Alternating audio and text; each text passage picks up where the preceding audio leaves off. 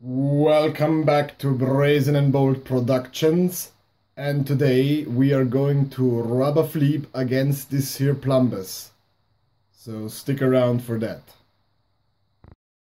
First off, you want to make sure that all the hazards have been removed, and you have to do that before rubbing the Fleeb against the grumble, I think. You then take the Fleeb and you rub it gently against it. This step is very important because the Fleeb has all the Fleeb juice.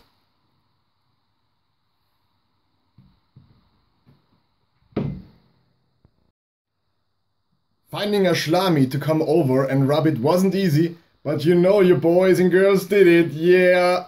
So here he is, just gently rubbing it. Yeah. Yeah. That's so hot. And then he spits on it.